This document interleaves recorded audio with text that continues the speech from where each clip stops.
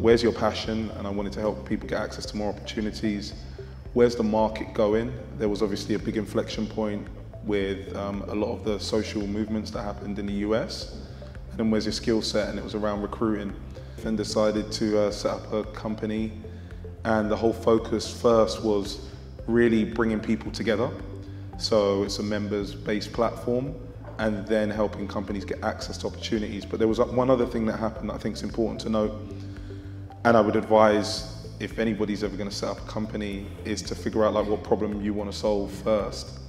And I had the opportunity to work with some private equity firms, and they all said they wanted to do something around D&I when I was consulting with them, but they didn't know how.